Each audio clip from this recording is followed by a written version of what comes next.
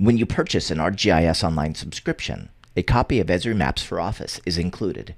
You can sign in to your ArcGIS Online account from Excel and access your organization's content.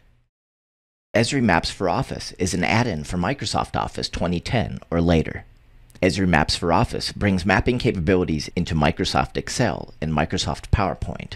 You can easily create interactive maps that include data from Excel and ArcGIS services and publish your Excel data to ArcGIS Online without leaving the Excel environment. Esri Maps for Office includes the gallery of ArcGIS Online base maps, easy wizards to add spreadsheet data to the map, tools for configuring the display style, and tools to create heat maps and cluster maps. In this video, we will show you how to make a map using your data inside Excel and how to share the map with your organization using ArcGIS Online. Here we have a workbook open in Excel with two spreadsheets. In one spreadsheet, we have average monthly spending on restaurants per household by zip code. In the second spreadsheet, we have a table of restaurants, including their addresses.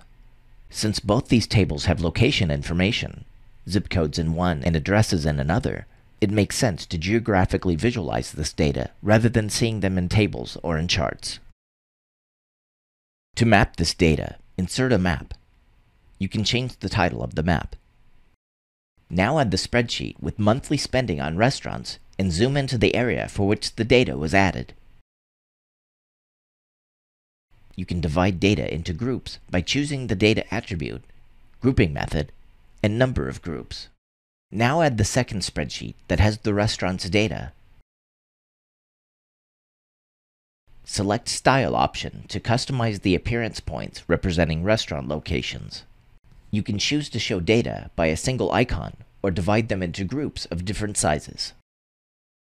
You will see a lot of points on top of each other.